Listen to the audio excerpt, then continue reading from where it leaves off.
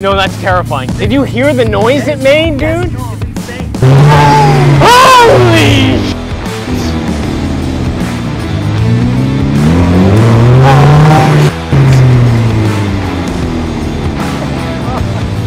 That was like 50% throttle. That was like 50% throttle. This is the fastest like power to the floor car I've ever been in. Today should be the day that we finally drive the DF Goblin kit car. You guys already know, based on the intro, whether we drove it or not, because we probably put a little spicy drive clip or a engine blew up clip right before this, but today should be the day that we end up driving it. But before we go too much further, welcome back to the channel. I know it's been a minute. My name's Gray if you're new here, and we've been building this DF Goblin kit car here on the channel for quite a bit. So if that sounds cool to you, be sure to subscribe down below. We're almost done with it, and hopefully today should be the first drive. Now the reason why we've been kind of MIA for the past couple of weeks, maybe even a month at this point, is because this thing has given us a bunch of issues. And I want to just, before we get started, I want to walk through everything that we've kind of done off camera, because it was a bunch of little tiny boring stuff that we didn't exactly know how to fix,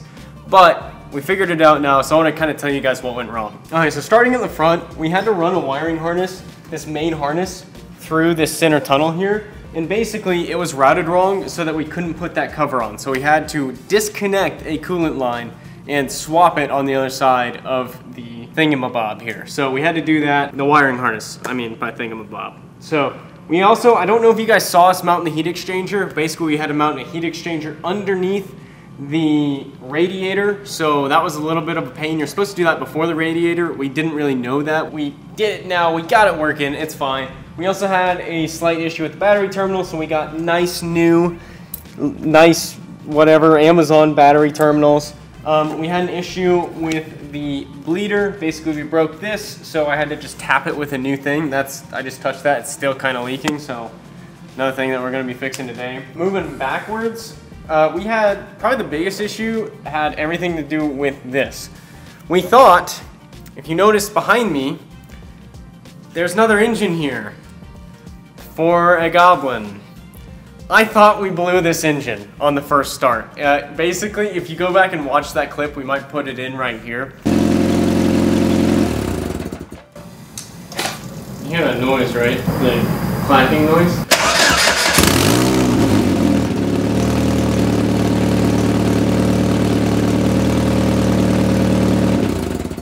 Yeah, I hear it. That's not a knock, is it? Kind of sounds like knock to me. That's pretty bad. Yeah, I know it's not good. It's not a good noise. You can hear a very subtle clunking noise or a knocking noise that sounded like rod knock. And I was like, oh man, we did something wrong and the engine is toast. It kablooied. And so anyways, I bought another engine for like 500 bucks because it looked really good and it was 500 bucks. And I was like, I can just swap the engine, rebuild this engine, and then we'll get it on the road faster instead of having to pull all that apart, rebuild it, and put it back in. I figured I would just put everything on this engine, put it in while I rebuild that one. Boom, we have a backup engine. Well, we do have a backup engine, it's just this wasn't knocking. I thought this cylinder was knocking, cylinder 1, near the transmission. Turns out that when we put the new transmission on, we forgot to bleed the system, or we didn't really forget, it was just kind of a, oh, we'll bleed it later kind of a thing when we bleed the brakes, which we hadn't hooked up yet. And so when we started it, basically the clutch had no pressure on it and it was just kind of rattling and it sounded like knock. But I realized it was coming from the transmission when I came back and looked at it with a clear head, and we bled the system and it wasn't knocking anymore. So, fix that. We did have another issue with the engine as well. It kept throwing a code. It threw like 11 codes at first. One of those happened to be because of a ground cable, or most of them happened because of bad grounds, or like the harness wasn't hooked up perfectly. There was one code we couldn't get rid of, and it had to do with the barometric pressure sensor, which has to do with elevation. So basically when you change an altitude, the air pressure changes, and the car has to adjust the mixture for that. It kept throwing a voltage high code, which to me indicated a bad ground or a short. Turns out that there are 2 sensors that have the exact same plug. The only difference is the wires.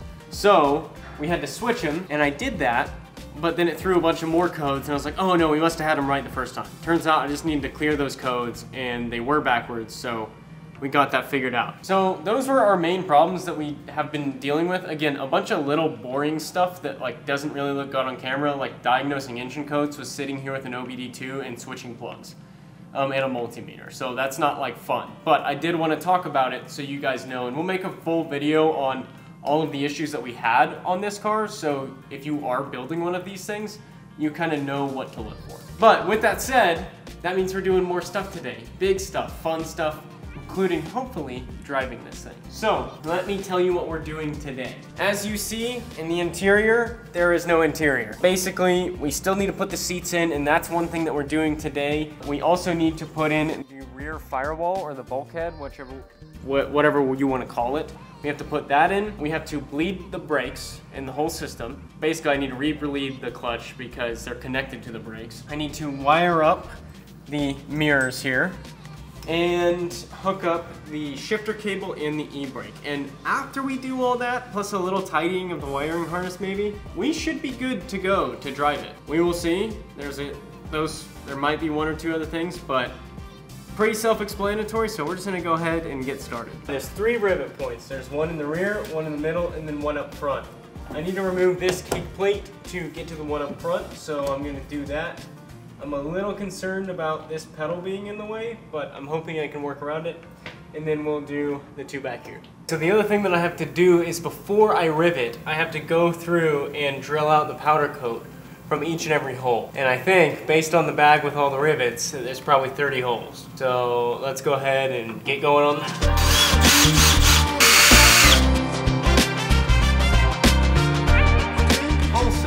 I got new gloves for both Logan and I. They're the same gloves we've been wearing on the channel, but they're so nice that we've beat ours up so much that I need to get more. So if you guys want to get some cool gloves like this, we'll link them down below. They're on Amazon Prime days right now, so. Grease Monkey. Yeah.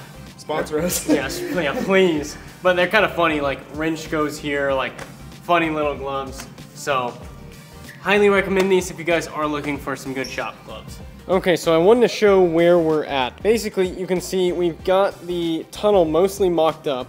All those little silver pins are rivets. We're just putting them in place, making sure everything lines up properly before we actually permanently attach those. And the thing that we're dealing with is that doesn't really fit over. I'm not sure if it's because of the powder coat or something on it's just a little too tight or what, but we gotta fix that as well. It was a little tedious, but we got everything buttoned up and it looks good. Now all we have to do is go through and actually rivet everything down with the rivet gun, which is actually the fun part. And you weren't here last time. Yeah, I didn't get to do it last time. So he gets to try it this time. I'll show you how to do it. It's pretty fun. So as always, pretty much all the tools that we use are going to be linked down below along with the gloves and everything else. In case you guys want these tools, the rivet gun's not one that we use all the time. In fact, this is really the only thing we've used it for, but we'll probably be using it for a new project coming up here soon. Something to look forward to after this thing that is probably going to be insanely hard and very fun at the same time. So be sure to look forward to that. Anyways, let's go ahead and I'll show you how to use the rivet gun. Fit. And a beautiful, beautiful rivet job here. Wait, we can do this for the first time. No! We went ahead and took a bit of a break for dinner. I don't remember what I said last, but we're gonna take the gasket maker, just go along where this is going to contact the bars, kind of stick it to it, and then run the rivets through. We found the rivets. They all fit easily without the powder coat being drilled, so we're just gonna go ahead and do it and see how it goes. Okay, so we went ahead and went through and mounted down the firewall. It looks all pretty now. The rivets are in. Basically, this is what it looks like. We cleaned up all the excess silicone that went around here. You can still see some of it, but like overall, looks pretty good. The firewall's in. It's actually starting to look like an actual interior now. There's Logan next to basically the fully built car now. And this is jacked in the air. It's jacked up. Like this is... It's gonna be like down here. Maybe like, yeah, probably to about there is where the actual height will be. Because it's only about like from where the wheels will be. So yeah, that's in the air and that's how tall it is. The whole interior, dude, is gonna be Yeah, no, it's tiny. So like, yeah, they're you can see some like a drill, water bottle. Like you can see how tiny this thing actually is on the inside. Not only that, the engine, like you sit right there, and the engine is right there. Like it is right behind where you sit. Like you can basically see the cockpit from right there, and then the engine's right there. It's gonna be screaming. Oh, it's so, and the supercharger's right behind your head too. Whereas in the Cobalt, since it was front mounted, the supercharger was away from you. Now it's right behind your head. Now basically, we went ahead and bled the entire system as well. We didn't record that because we had brake fluid everywhere, and I didn't want to touch the really nice camera with the brake fluid. You guys know how to bleed brakes anyway. If you don't, Chris Fix has a video for it. Pretty easy, but we bled the brakes. So we might as well go ahead and start it for you guys, because I don't think you guys have like really heard this thing started. Like you have, but not like actually. So we're gonna take a second, open the door, so you guys can hear what that thing sounds like. Oh man, dude, I'm so excited for this. This is gonna be so great. Logan's walking around right now. We got a live stream going on Instagram, so if you guys aren't already, you should go follow the Instagram. That way you can kind of see this stuff happen real time. But basically, we're gonna be starting the Goblin, because we really haven't shown that too much, and dude, if it doesn't start, I'm gonna be really upset. So let's find out.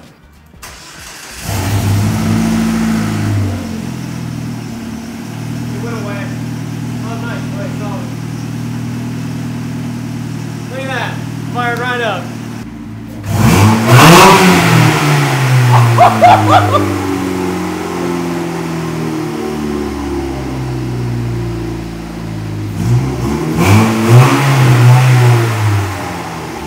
Oh my god, dude, it works so well. A lot was going on there, I know. We were live while we were doing that on Instagram. Again, if you don't follow me on Instagram, you get to see all of this stuff real time. So we'll put the Instagram link down below. It's Living Like Greg, just like the YouTube channel. And you get to see updates on this thing pretty much real time. So I post reels almost every day, and got a broadcast channel, and we go live. One of the things is Logan and I are so shocked about that, because it has never sounded that good since we have been doing our testing.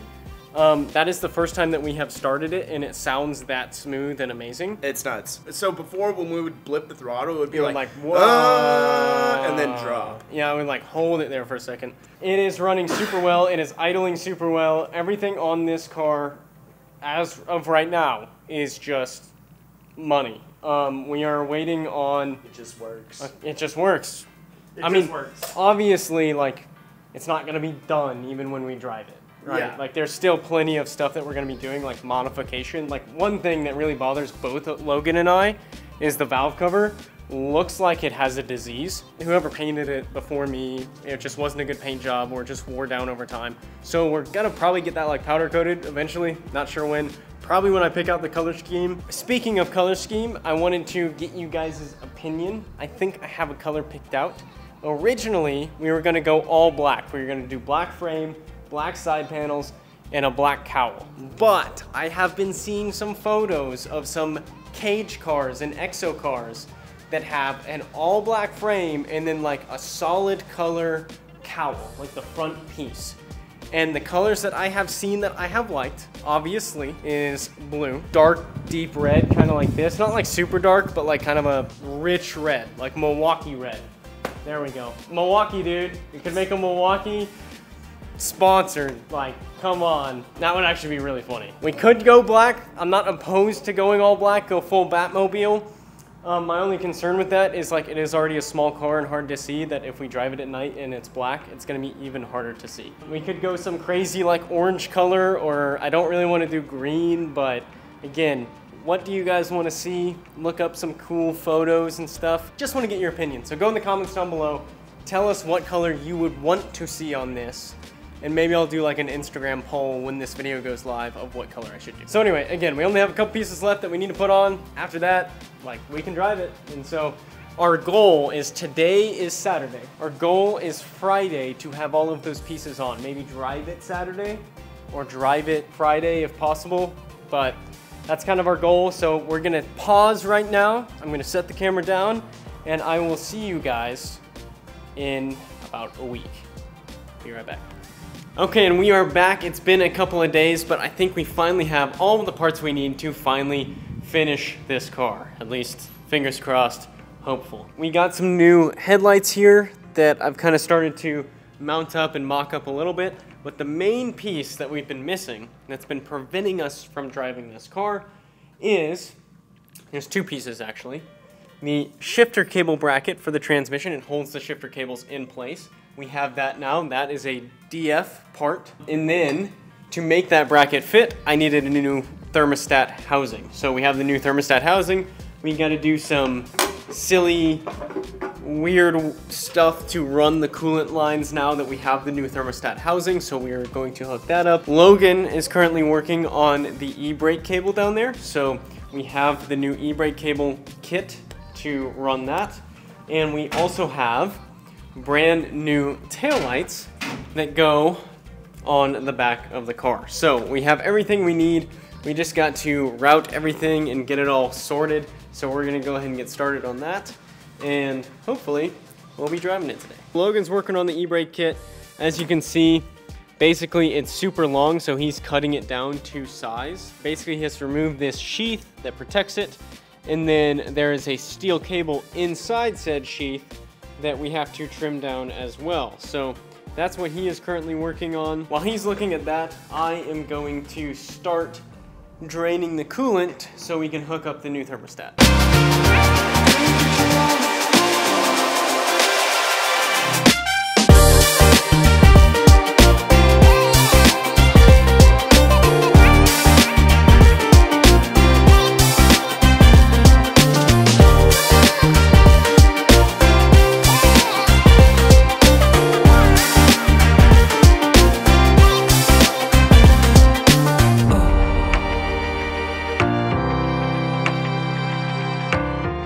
Okay, so I've made quite a bit of progress here. Let me go ahead and show you guys what we've done so far. So, like I said, we were working on the e-brake, and I have got it fully set up here. Logan cut this piece in half. This was one piece. We cut it in half so we could use the stock balancer, I guess you would call it. And then we cut the braided lines down and added some heat shrink to make it look all nice. Now, when you pull the e-brake, it applies tension there, and the caliper right here, can't move the hub, you can't move the brake, nothing.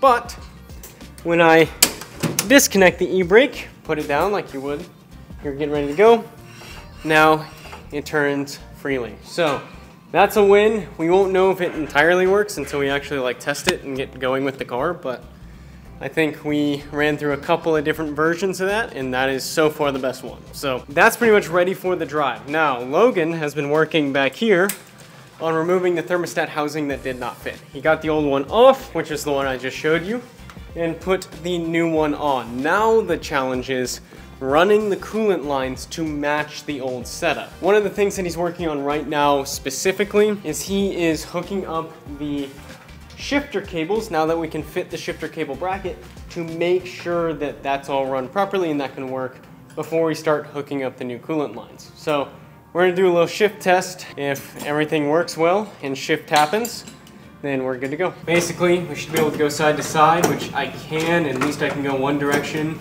I think the reverse lockout might be kind of in my way a little bit. Okay, so we can go side to side. Now the question is can we go, okay, in gear, in gear, in gear, in gear, in gear, dude. It works. It works. So basically, what Logan's doing whenever he's shifting is these cables come all the way through the back, and they move this guy right here. So that is the connector to the transmission, and so whenever he shifts, go ahead, Logan, it moves that little piece with those cables. So it's a very fun feeling. It's like a very affirmative shift. What I said when we did the test drive of it was I said it felt like a gated manual. That's what I'm talking about. It is a very clicky bolt action style, again, gated manual where it's just like into each gear. So, and for a cable driven transmission, that's pretty cool. So anyway, that's a win. Now we need to actually take those cables off. We were just doing a test fit. Make sure that works before we perma-mount the new thermostat housing. So now we need to hook everything up for the new thermostat housing, the new coolant lines, all of it, and that's gonna be a huge pain. So Logan's gonna start working on that. While he's doing that, I am probably going to be working on the headlights and maybe the taillights, starting to wire that up, make sure everything looks a-okay there. So let's get going. So we have spent the last few hours working on, it looks the exact same, but we've been working on this. Basically, running a vacuum line temporarily to the intake manifold, and then redoing all of the coolant lines here to support the new thermostat housing, which is right here. So basically now what we're gonna be doing is putting in the seats. So after we put in the seats, put the wheels on, we'll probably drop it, put it on the ground, and then it's just a matter of like buttoning up a couple little things and then driving it. So anyway, we're gonna put the seats in and get going.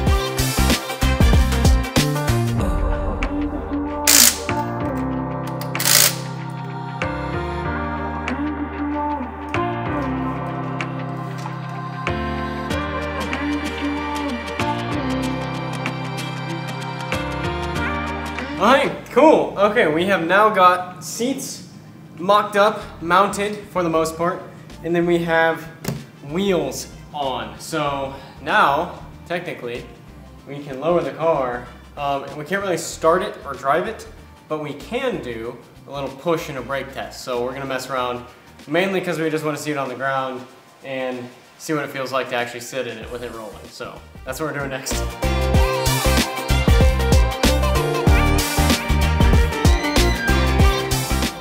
Oh, that's low. Oh my god! Dude! Holy smokes! Oh my god. Dude, it's so nice. Remove these. This is this is insane. Oh my god! Okay, so after a few hours of working, you can see the big grin on my face. We actually test fitted everything. The seats, the wheels and tires, and we, for the first time in a year, we have put it on the ground. And so here is the big reveal of it on the ground, and it looks insane, dude. It's so low! It is so, okay, so it looks a little janky with only one headlight on it, but like, look how crazy, like how low this thing is. How much is this clearance? To the ground. It's like not even 5 inches, 4 inches. Dude, and then the seats inside of it. This thing is terrifying, actually. This is actually terrifying. Okay, so we aren't driving it tonight, but do you want to push it? I'll push you on it. Yes, we're doing that. We're doing a brake test. This is very scientific. It is very necessary, very important, and totally not just tomfoolery of any sort. Okay, this is one of the coolest things. All right. I think we're alignment off. Oh yeah, our alignment's definitely off. Yeah. Look at straight. All right, we're good. Go ahead.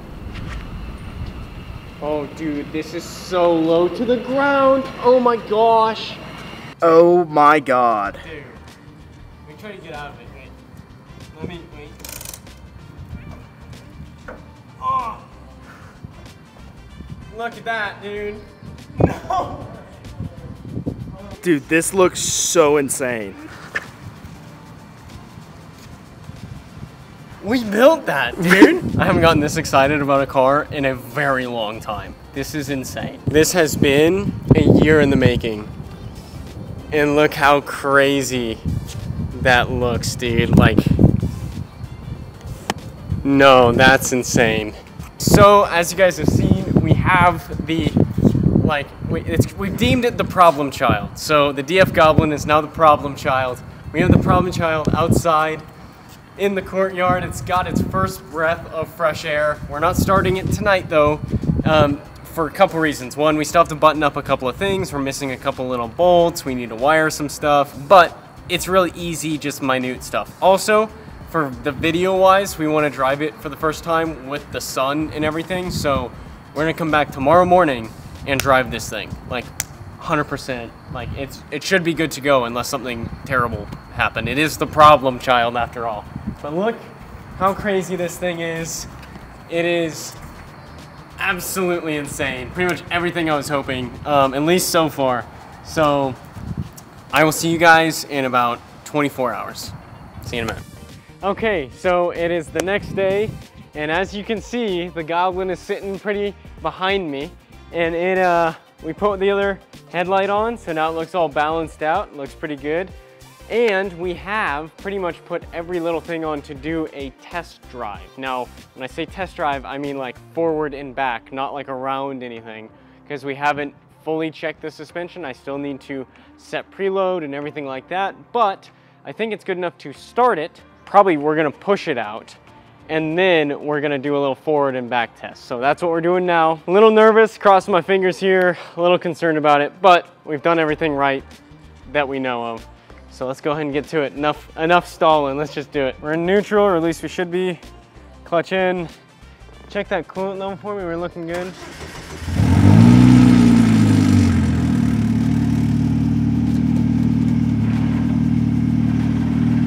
That's clutch pedal out, so that's a little concerning. Oh.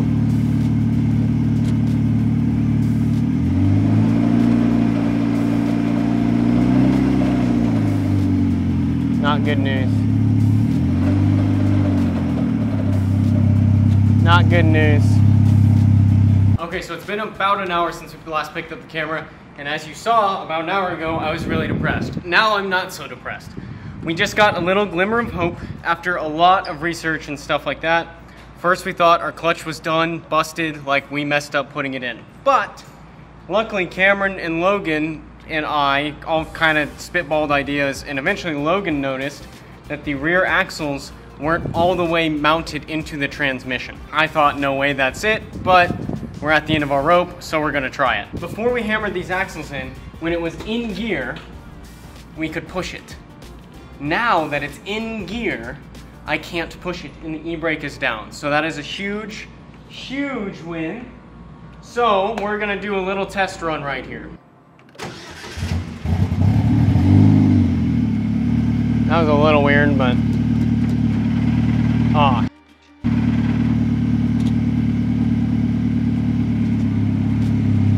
Holy shit.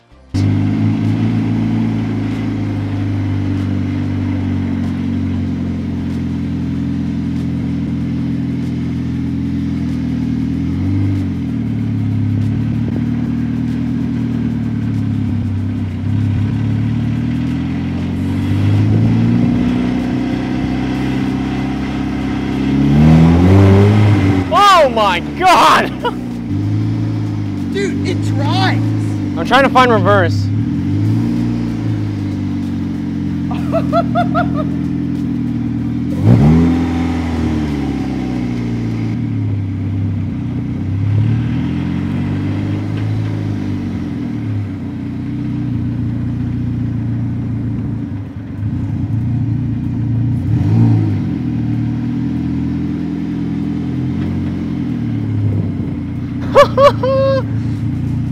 So it's like axle rattle or something. But I want to do this.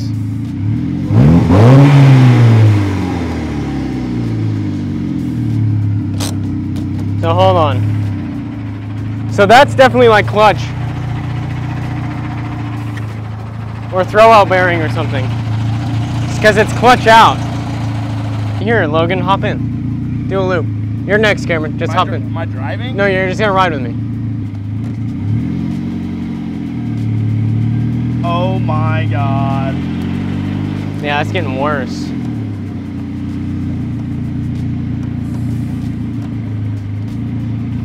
Oh, now it's rattling. Yeah, it's like we have a clutch leak or something.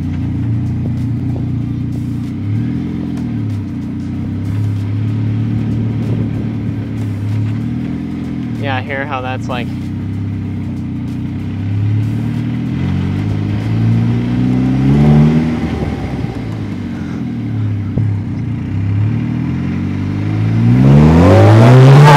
Holy!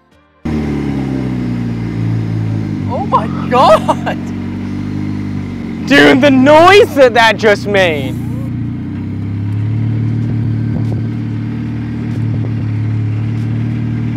All right, ready? Yeah.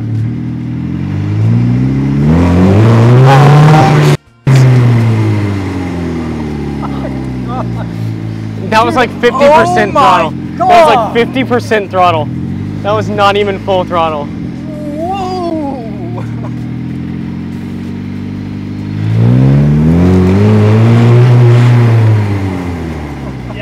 Yeah, I told you it's insane. No, that's terrifying. Did you hear the noise it made, dude? It's insane. That was my pants being torn off. Oh my gosh, dude. Like Is it shaking, still- like, It's like still kind of doing it. That's crazy. yeah. I'm gonna do it one more time. Okay.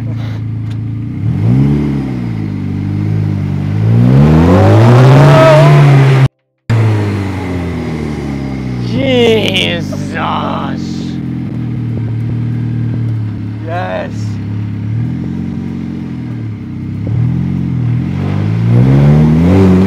Whoa.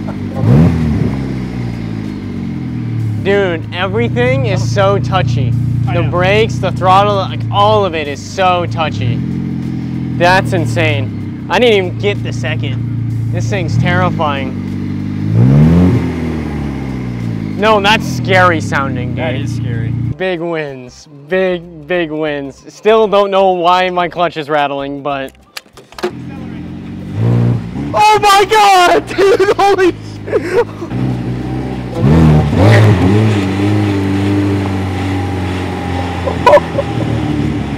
Okay, that was absolutely insane.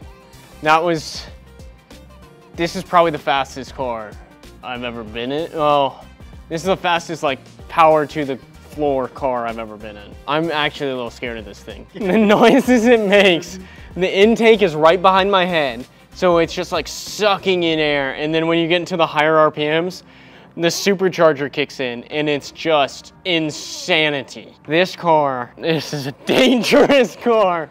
I'm a little concerned about the rattling, but today was a total win. Okay, that's it. Thank you guys. We're gonna be taking this out to a car show next week that's here at the garages, so we don't have to go far. So be sure to look out for that video next week. Thank you guys for watching. I'll see you next time.